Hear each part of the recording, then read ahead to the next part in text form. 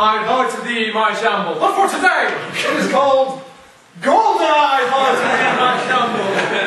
Isn't it brilliant? And it requires Helen and Blaine on the stage.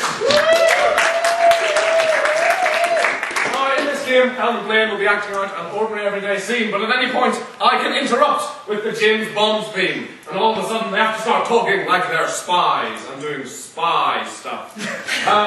But to begin with, can we have a job that is not really exciting? A boring job. Marketing protest signs. Marketing protest signs? Making casserole. Making casserole. Okay. Your job is making casserole. Take it away. So it's been in there for about 5 days. Is that too long? Was that sort of normal?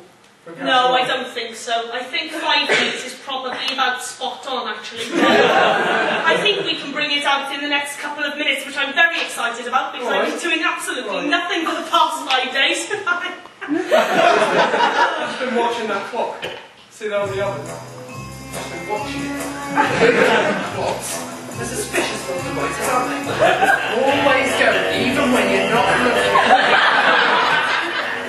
What are they counting down to? Some kind of explosion?